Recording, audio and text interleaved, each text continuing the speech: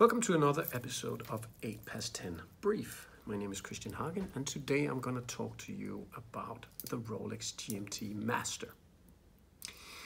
See, I just recently bought this watch, this one. This is the new Rolex GMT-Master of steel that was introduced during Basel World 2018. See, I already have the 1675 from 1968, and if you subscribe to our YouTube channel, you would already probably have seen the episode where I talk about why I bought that particular Rolex GMT-Master. Really short, the Rolex GMT-Master was introduced in 1954 in order to meet the demands of American Pan Am pilots who actually worked in two different time zones. The Rolex GMT-Master gave the ability to actually see at the time in two different time zones, and that was brilliant. And in order to, celebrate the colors of Pan Am, the blue and the red colors were the colors that was actually decided to show the 24 hours turning bezel.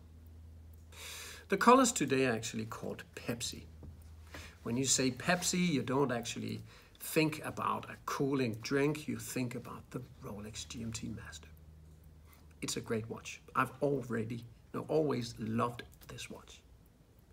There's something about the functions that really appeal to me. I like to travel a lot, and it's really nice to be able to see the time in two different time zones.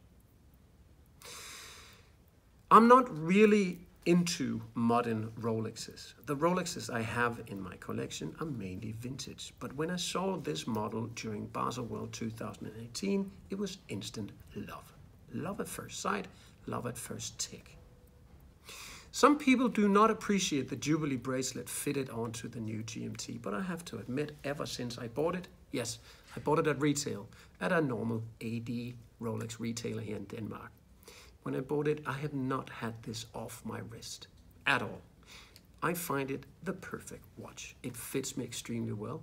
The new movement inside is super precise, plus minus 2 seconds a day. And the size and the heft and the functions and the extremely comfortable Jubilee bracelet just gives it that perfect daily wear.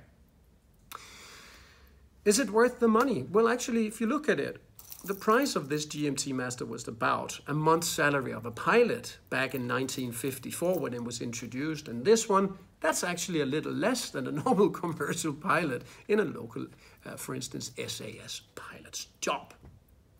So I think if you look at the original price of the GMT back in the days and the GMT now, I think it's actually a very decent price. See, I don't have a salary like a pilot in a commercial airline, so it was still a lot of money for me. But if I divide it into the pleasure of wearing this watch and actually considering that I will wear this a lot for many, many years, yes, then the price is very reasonable. This was a short review of this great watch. And this great watch, see if you can find we're going to link underneath here for the film where I talk about the 1675 GMT-Master Pepsi from 1968. But make sure that you subscribe to our 8 past 10 YouTube channel.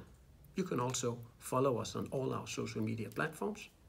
See the links underneath. Thank you for viewing another episode of 8 past 10 Brief. My name is Christian Hagen, and I'll see you soon.